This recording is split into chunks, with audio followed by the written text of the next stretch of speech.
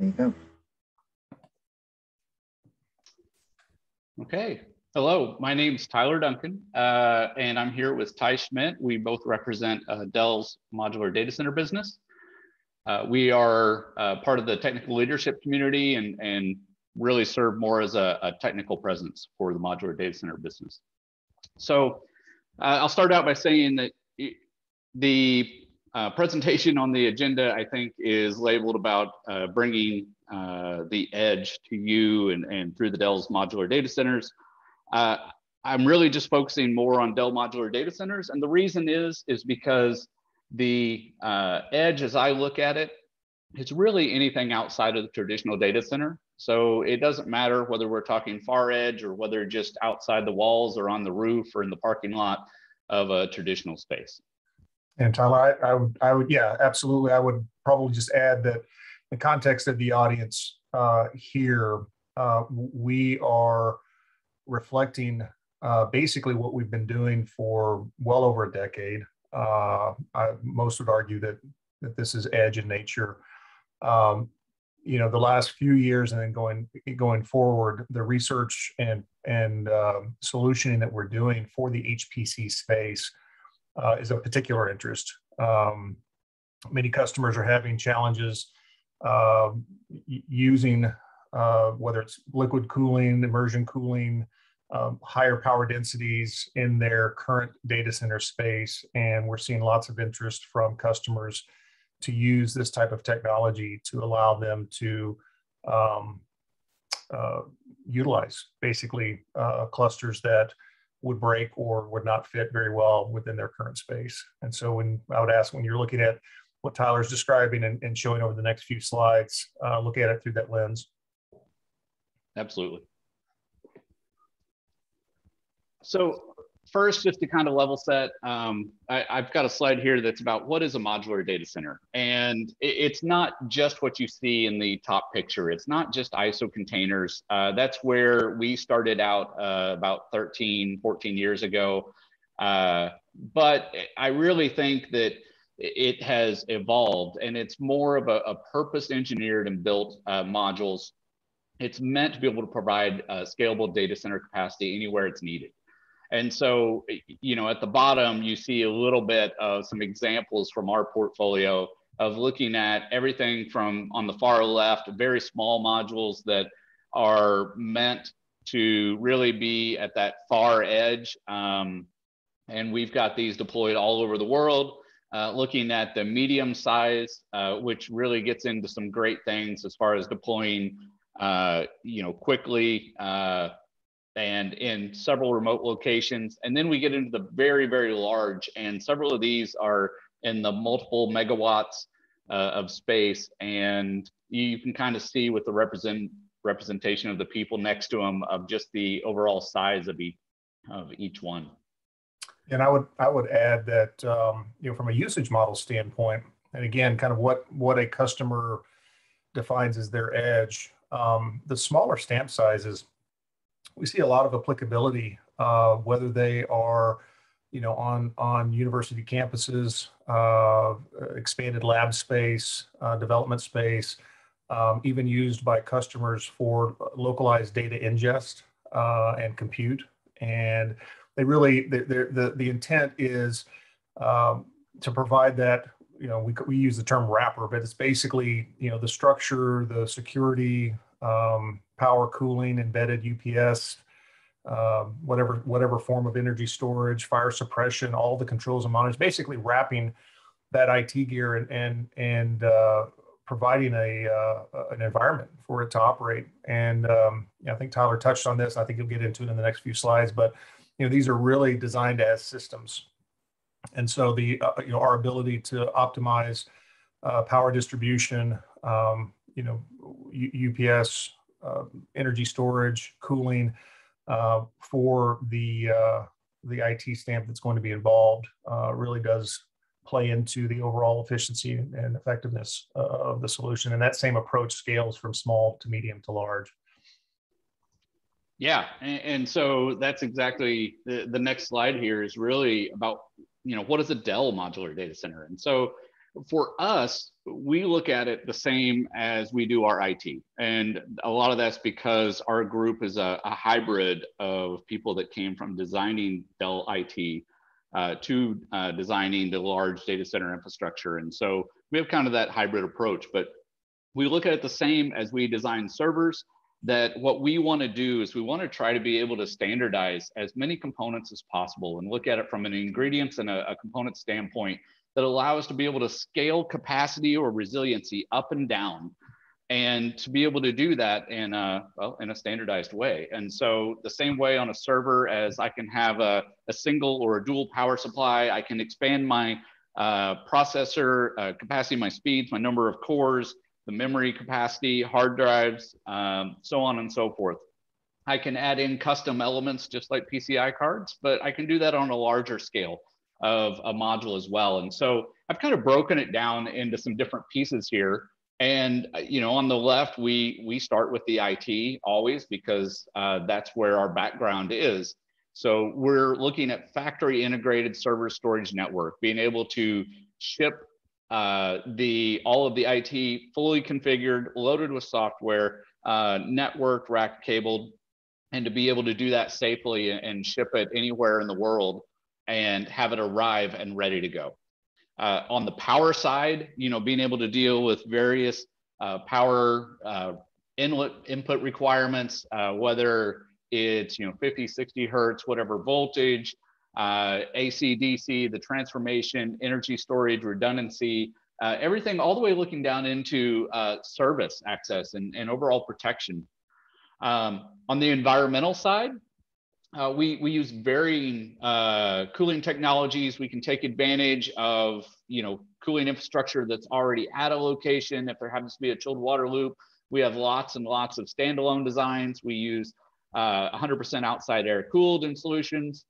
We also will look at the DLC content to be able to provide that liquid cooling directly to the components inside the servers, and to be able to provide that all as part of a solution.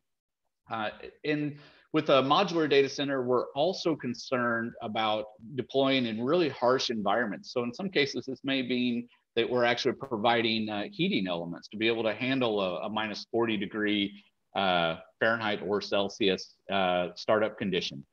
We're looking at humidity controls to ensure the reliability of the servers, the air quality, and the same thing on the power. We're looking at redundancy and efficiency. As far as some of the other add-ons, and I kind of mentioned the analogy of the PCI cards, the things that maybe aren't always required, but the things that we can and do implement. We have fire and smoke detection and suppression. We can and do implement ICD 705 DoD requirements for SCIF and Tempest, access controls to be able to align with whatever our customers' security requirements are, and be able to tie into their systems for surveillance. And we also have monitoring, management, and control sequencing. And then on the enclosure itself, we're looking at all types of different form factors, how we're actually going to deploy it, the physical security, knowing that I may have something outside of my traditional data center space and maybe away from a lot of skilled IT personnel. And so making sure that we have the right physical security, and lots of options there. The shock and vibe isolation I mentioned, as far as being able to deploy servers and have them arrive and to be ready to go without any damage. Seismic and lightning protection are another couple of examples there. And these are all just a few examples. There's literally millions of different combinations of things of how we can tie all these together. Yeah, so a couple of comments on some of these sections. So from an IT standpoint, one attribute that we have maintained since the very beginning of our business and providing these types of solutions to customers is we take an agnostic approach to IT. And what that means is we design for anyone's IT gear to go into it.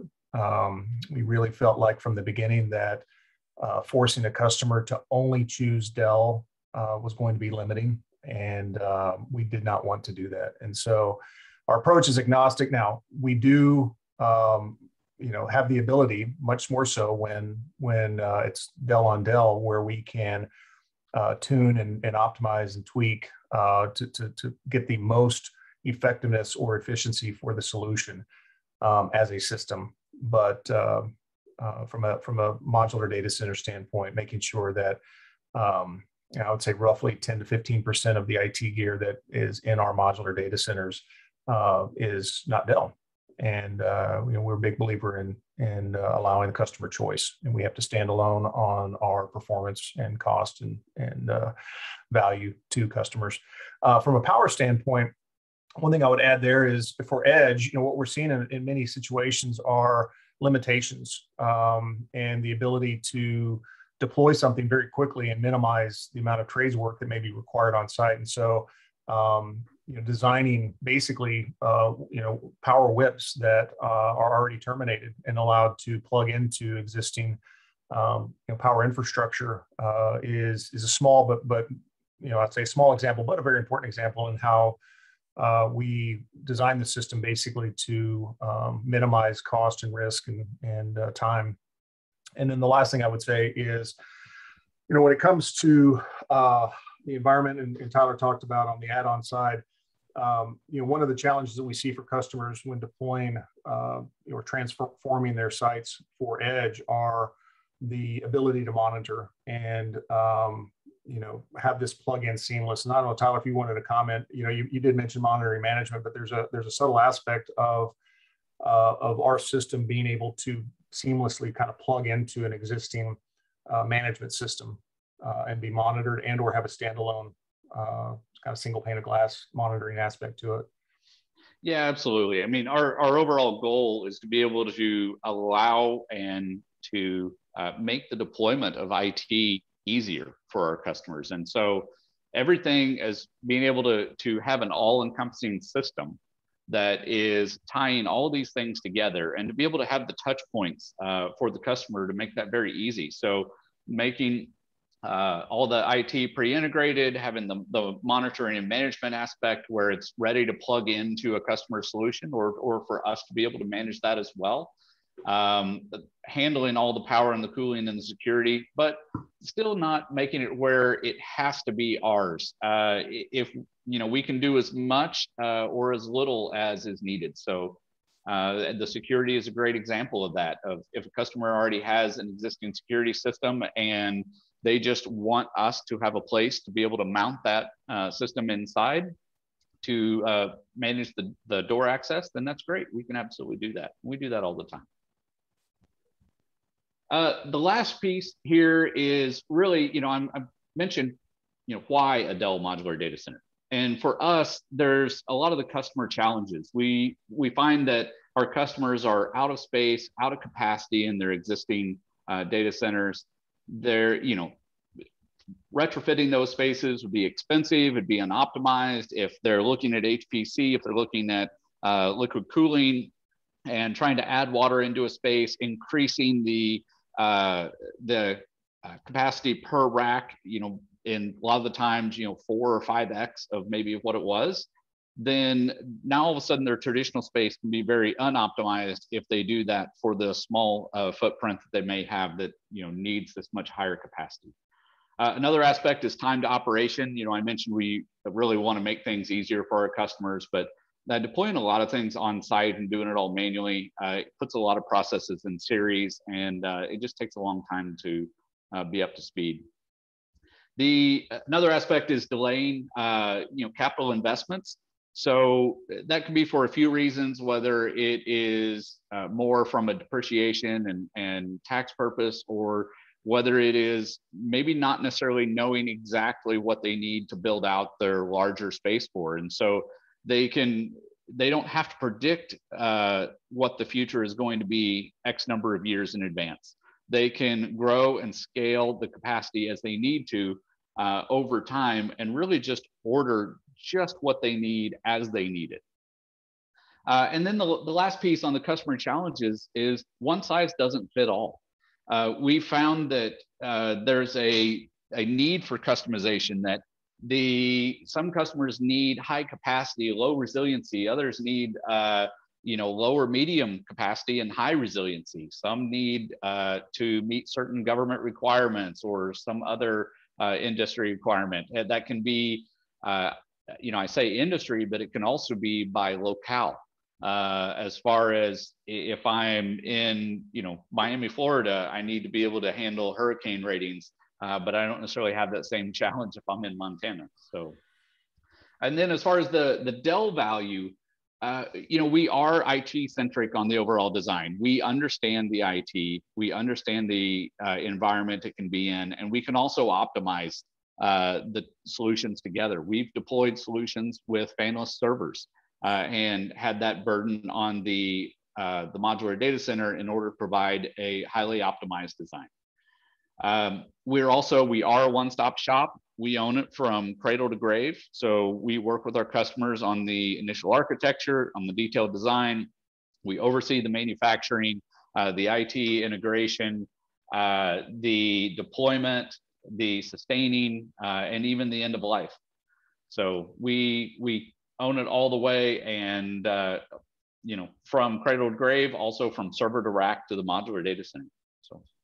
World-class infrastructure. We have efficiencies that we've measured on average for the cooling side, and this was with our outside air cooled modules, but all the way down to an average of 1.01. Now that has the power transformation outside of the modules in those particular cases, but and then on peak days on a rooftop in Phoenix of 1.043.